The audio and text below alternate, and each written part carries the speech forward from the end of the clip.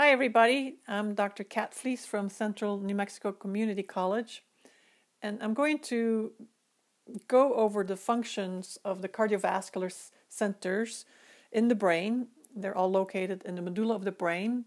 They include the cardioacceleratory center, the cardioinhibitory center, and then we'll also add the vasomotor center. And we'll see how they work together with the baroreceptors that are located in the major arteries nearby the heart, and how all of them work together to regulate our systemic blood pressure. Before we dive into our discussion on blood pressure, let's first make sure we all understand what regulates cardiac output. So let's begin by reviewing the formula for cardiac output. Cardiac output is the product of stroke volume and heart rate. And then we can rewrite stroke volume as the difference between EDV and ESV. EDV stands for end diastolic volume, the volume of blood left in the heart after the heart has finished relaxing, so right before it starts to contract. While the end systolic volume is, of course, the volume of blood that is left in the heart after the heart has fully contracted. So in all of us, we always have some blood left in the heart, even after full contractions. Some of us have more, some of us have less. It all depends on the condition of the heart, the condition of the person. And of course, we multiply this by heart rate. So let's say you're given a question on an exam or a scenario where you're, after reading the question several times, you've listened to the scenario several times, you realize, okay, the main problem with my patient, or in this patient, is that the cardiac output in the patient is dropping. So let's make a little note to ourselves here. So cardiac output is dropping. Well, what do we need to see happening? Well, somehow the body needs to respond in such a way such that cardiac output comes back up. So how do we do that? Well, simple. We can either increase heart rate, right? Or we can increase stroke volume. Or we can do both, right? Because look at the formula. In the formula, we see that both stroke volume and heart rate form a product that equals cardiac output. So if we increase one of those factors, we're already going to increase cardiac output. So what are the various ways we can increase heart rate or increase stroke volume? And so this is where our discussion now turns to the two cardiac centers that we find in the medulla of the brain, the cardioacceleratory center and the cardioinhibitory center. In just a little bit, we're going to add a blood vessel center called the vasomotor center, but we're not quite ready for that yet. So notice that, first of all, this whole flowchart is by no means comprehensive. There are additional factors, and I'm going to squeeze in one or maybe a couple more factors that can impact cardiac output, but we're going to keep it relatively simple. And so the first thing to start out with is the following, and that is that the cardioacceleratory center is always in a communication with the sympathetic nervous system. On the other hand, the parasympathetic nervous system is always in communication with the cardioinhibitory center. Cardioacceleratory sympathetic, cardioinhibitory parasympathetic nervous system. In this scenario, we're going to look at what happens when the cardioacceleratory center actually stimulates the sympathetic nervous system. And under normal conditions, what will typically happen then is that the cardioinhibitory center is going to inhibit the parasympathetic nervous system. So notice what we're seeing here. The cardioinhibitory center inhibits the parasympathetic nervous system, right? So what that all means is the following. If the cardioacceleratory center stimulates the sympathetic nervous system, that's going to trigger the sympathetic fibers, the adrenal gland, to release norepinephrine, and in the case of the adrenal gland, also epinephrine. So those are the typical neurotransmitters of the sympathetic nervous system. Don't ever forget this. Recall too that you can easily remember what the sympathetic nervous system does because we give it the nickname of fight or flight, right? Which refers to the fact that this is the nervous system that kicks in when we are under stress, whether we're taking a very difficult exam or we need to run for our life, we're working out at the gym, or we need to fight back, right? What are the things that happen? And clearly during the time of an active sympathetic nervous system, we see that our blood starts really flowing and our heart starts pumping harder. So let's take a look at these effects.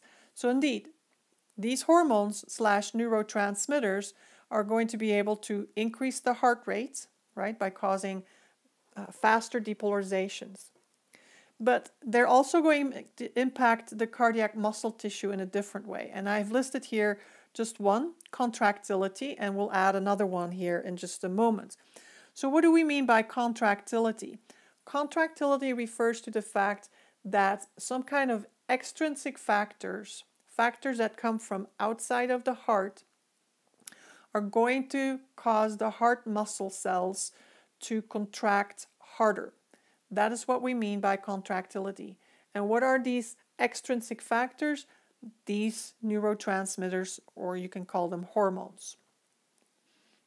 But we also see that an intrinsic mechanism can cause the heart muscle to contract more. And this is what results from the fact that norepinephrine and epinephrine can also cause and I'm just going to draw an arrow like that. I know it's getting a little messy, but they're going to cause, I should say, vasoconstriction. And this vasoconstriction is going to especially cause for more blood to return to the heart. So we have an increase in venous return. And if we see more blood return to the heart, that is going to do two things. First of all, it's going to increase our end diastolic volume, right? End diastolic volume. And as the end diastolic volume increases, of course, that results into an increase in stroke volume. But the increase in venous return causes heart muscle to stretch. So muscle cells are stretched more. And this is the Frank-Starling principle.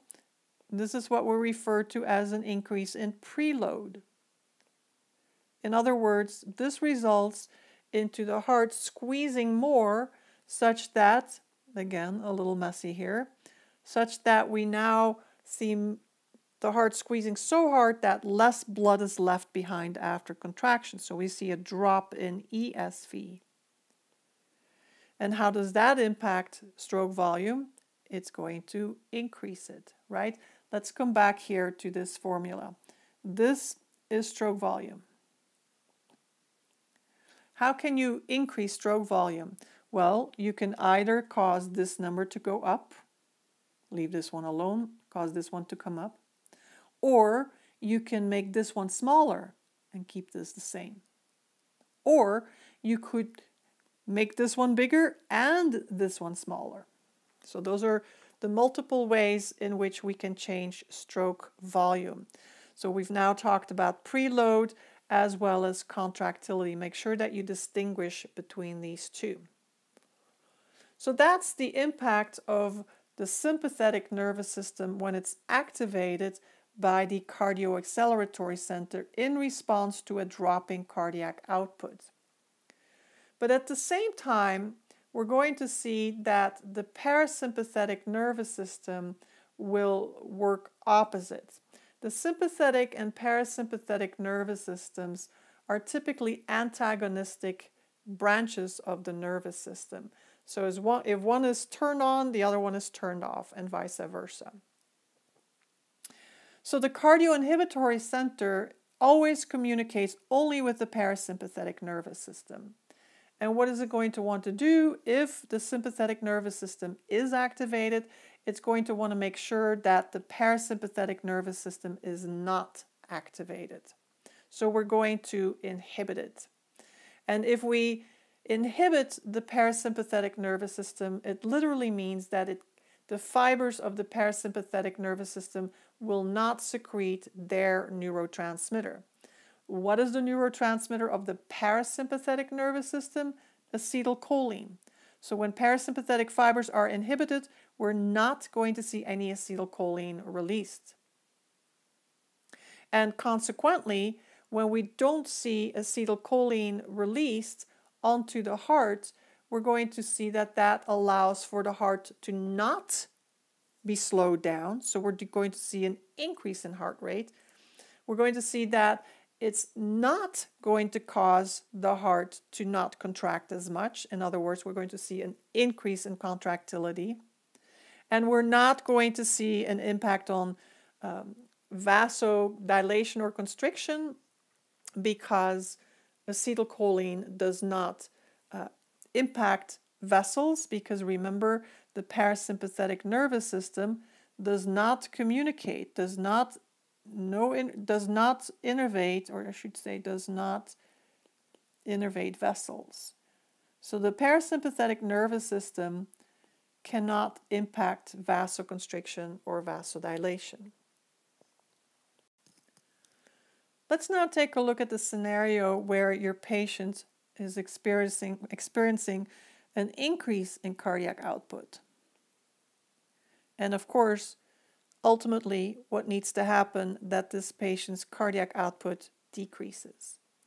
Well, if the patient's cardiac output is increasing too much, we want to bring it down by bringing down his heart rate or her stroke volume. And we've looked at the various things that impact stroke volume. I'm not going to add all the ones that I discussed earlier. You can do that yourself. Let's just keep this simple.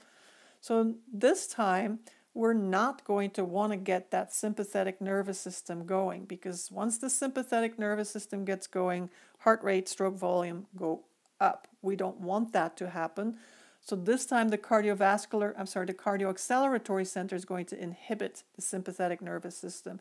That means that these neurotransmitters, norepinephrine and epinephrine, are not released, and therefore we don't see any of these factors increase.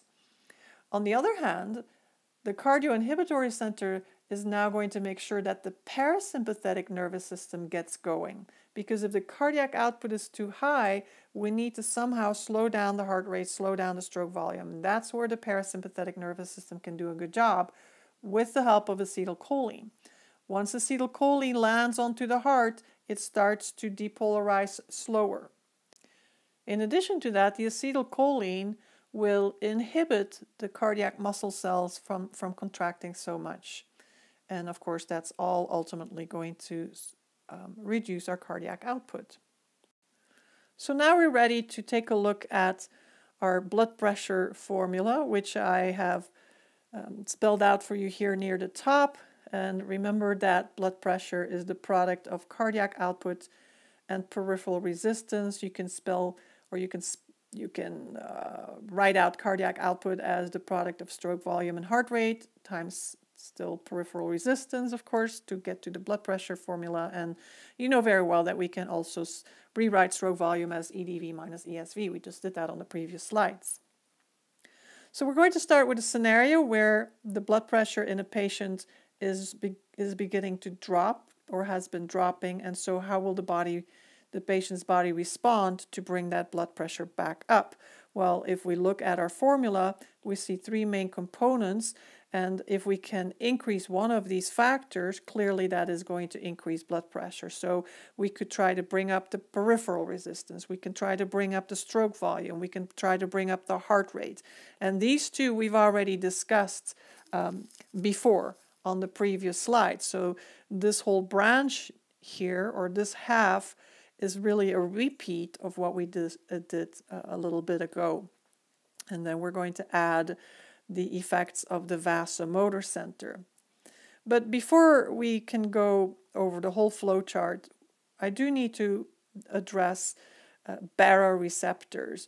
And so baroreceptors, you may recall, are located at the base of the major vessels that leave the heart, like the carotid arteries and the aorta. So we talk about the carotid sinuses and the the sinus of the aorta. And they're sensory receptors. You've learned about sensory receptors. And they're sensitive to changes in the blood pressure.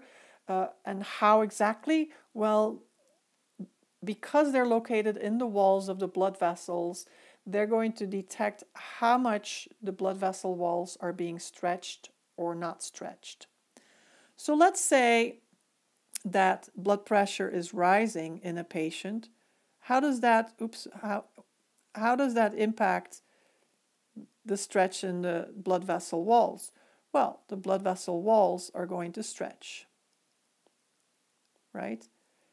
And how will the baroreceptors respond? Baroreceptors are going to say, oh, we're not going to send any action potentials to the cardiovascular centers. So we're going to see that there's not going to be action potentials flying down the sensory neurons towards the cardiovascular centers. And so the opposite is true in case we see a, let's say that we see a drop in blood pressure. In this case, we're going to see that there is, the blood vessel walls do not stretch. I'll just do it this way, in red. And when they do not stretch, how do the baroreceptors respond? They will send action potentials down to the cardiovascular centers and alert them of the fact that the blood pressure is dropping. And so that is the scenario that we're looking at here. So when our systemic blood pressure begins to drop, the baroreceptors are going to send action potentials via sensory neurons to our various centers. And each one of our centers is going to respond appropriately. So our blood pressure is dropping, we need to bring it back up, which means we need to bring up our cardiac output via all of these factors here. And so it makes sense that our cardioacceleratory center is going to activate our sympathetic nervous system to increase contractility, to increase heart rate. On the other hand, our cardioinhibitory center is going to make sure that parasympathetic nervous system cannot dump acetylcholine onto the heart and slow down the heart rate and slow down or decrease its contractility, right? So we've already studied this aspect of the chart, as we mentioned. So what about the vasomotor center? Well, the vasomotor center is also going to activate the sympathetic nervous system. And that is going to, again, release our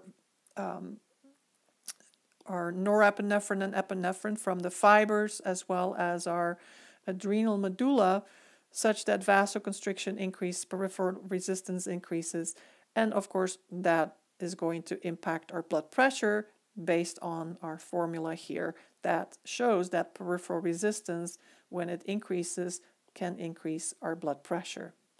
Let's look now at the opposite scenario where your patient's blood pressure is rising, and I'm purposely using the exact same flow chart by correcting things in the opposite direction of where things were going when blood pressure was dropping. If blood pressure is rising in your patient, we want to bring it down. And of course, how do we do that? We can follow our formula and see that we need to therefore change stroke volume or heart rate or peripheral resistance, or all three of them. Why not? So if we focus on our cardioacceleratory center, that's always the easier one, in my opinion, to start out with. We're going to want to calm down that sympathetic nervous system, because if we can calm it down or inhibit it, then we're going to see that the heart won't contract as hard and our heart won't beat as fast. And of course, both of these are going to then bring down our cardiac output and therefore blood pressure. Whatever the sympathetic nervous system undergoes, in this case it's being inhibited, that is typically also what your vasomotor center is going to do to the sympathetic nervous system. So your vasomotor center literally helps out, or works, think of both these two centers being allies. They work together. So the vasomotor center is also going to calm down the sympathetic nervous system, and therefore we're going to have much less vasoconstriction, peripheral resistance goes down, and therefore our blood pressure goes down. And so what happens with the cardioinhibitory center? It's going to do the opposite of the other two. It is going to activate the parasympathetic fibers such that acetylcholine is released, and of course that's going to calm down the heart, slow down the heart rate, and therefore our cardiac output goes down, and consequently the blood pressure will go down. I hope that by visiting these charts in more detail like this, it was a little bit easier for you to follow the impacts that the various centers have. And remember too, on the previous slide, I discussed that when baroreceptors are not stretched, that's when they start alerting the 3 cardiovascular centers, and they respond accordingly.